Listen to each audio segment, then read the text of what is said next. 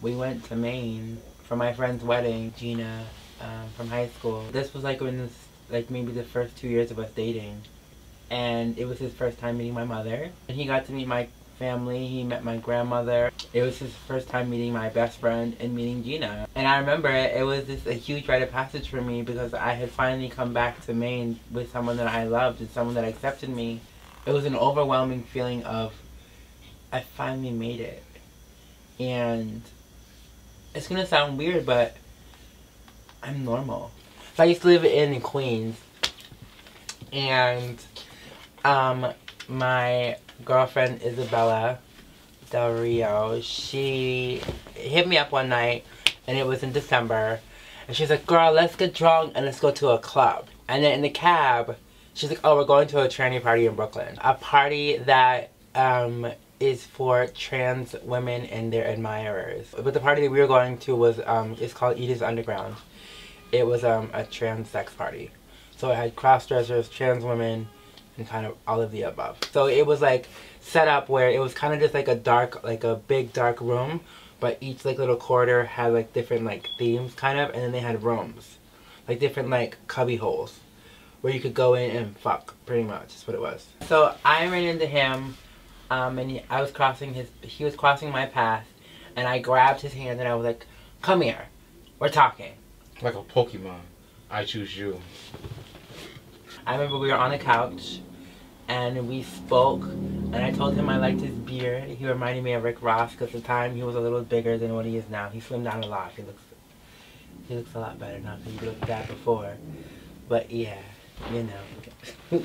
But then we got to conversating, and got to know each other a little good and stuff like that, and then she gave me a number. I remember this, it was in December, and I think every day I would talk to her, like during my lunch break and after work. Got to know each other a little bit better over the phone, and then one day she just said, would you be open to like ever like going out or dating a trans girl? I was like, to be honest with you, I didn't really give it too much thought, because I looked at her and I was like, this girl, she looks really cute and everything. I said, yeah, I'd be open to, you know, going on a date with you.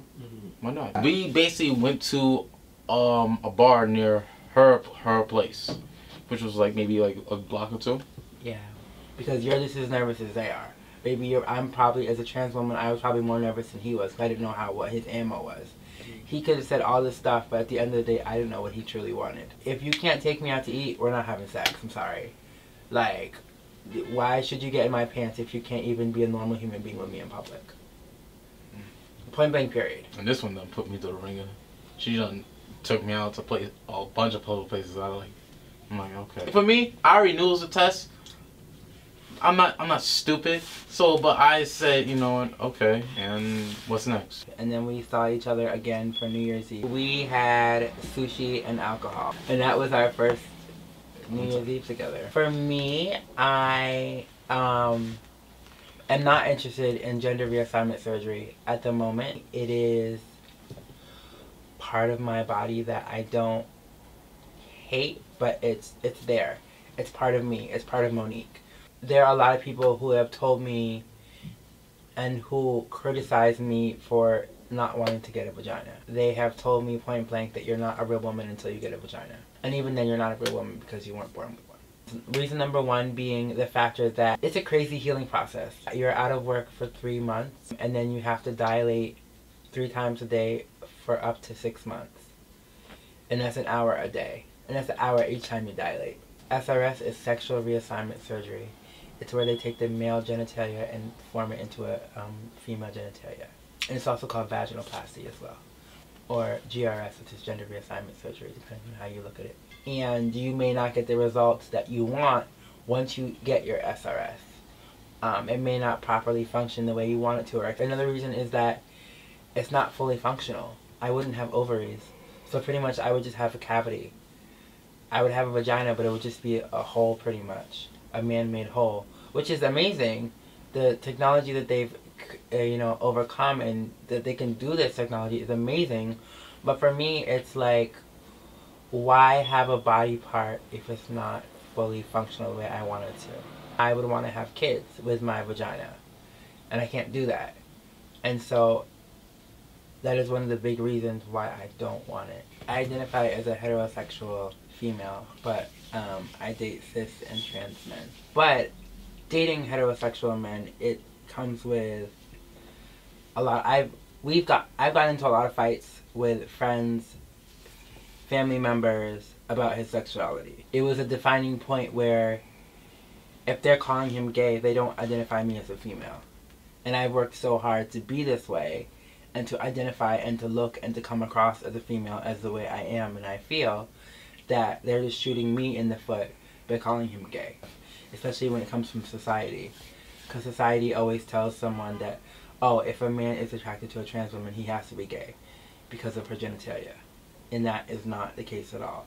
Because like with David, he met me as a woman, and he was attracted to me as a female, and he was attracted to my brain and my heart and my soul. And he could have cared less what I had between my legs. I just come to a point, like, I didn't care what other people think to begin with. I really don't. It's just, like I said, I live my life the way I see fit.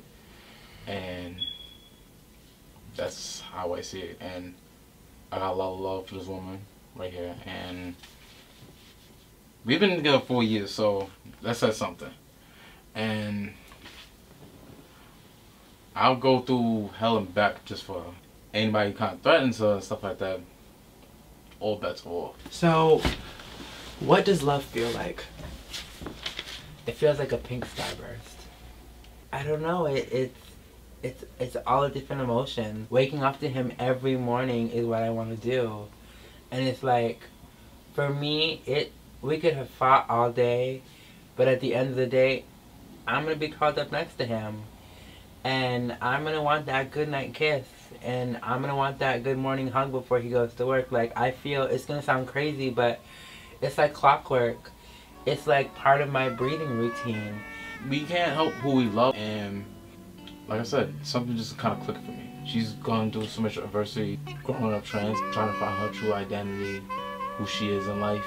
And me just going through the adversities of being a black man in America. I feel like anybody kind of throws something at me, I feel like I'm kind of bulletproof. If you love that individual so much, like, what are you willing to do to, like, truly keep them, make them happy, and just, like, maintain stability? You kind of go back into a space where, not just like when you just first fell in love with that individual, who makes you better as an overall human being in general. If that person really does love you, they'll accept you for who you are, flaws and all.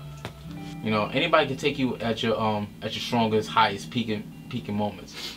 But are they gonna stay with you for when you down and out, when you got nothing left? Is really what tests the relationship as well. Be a part of the Aman experience by subscribing to my YouTube channel, and don't forget to follow me on Instagram, Tumblr, and Facebook at Adomako for more content.